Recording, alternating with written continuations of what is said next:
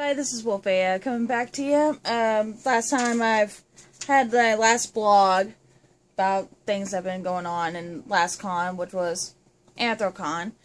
The last con I went to was MFM. It was great. Now, for the purpose of this video is to show you all this. Excuse me for a second. Alright.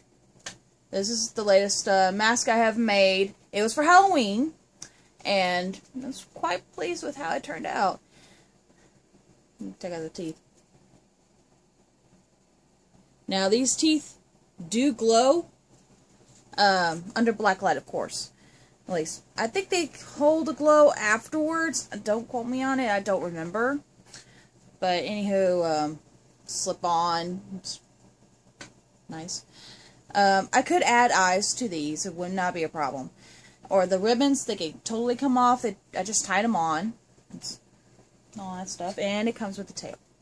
Just regular plain old rabbit tail. So, in light of Halloween. And since I saw an inspiration from Badger Factories, you have to look them up on YouTube. She does some really interesting work. She has a bunny mask that shows creepy teeth when it opens up and everything. It's really good. I'm not gonna lie, it's really good.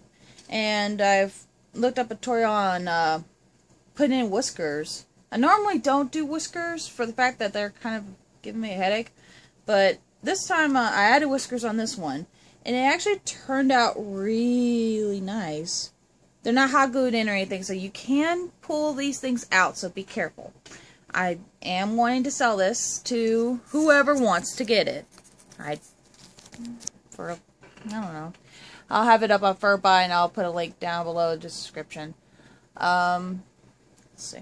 Anything else of importance, which can't think of at the moment. I do have some commissions that I am working on for at least 1 or 2 people.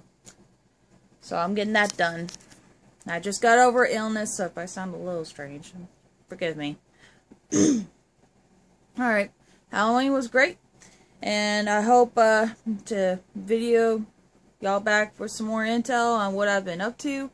And just keep an eye out on FA. I'll have some more deals coming up soon. There'll probably be a Christmas deal, of course.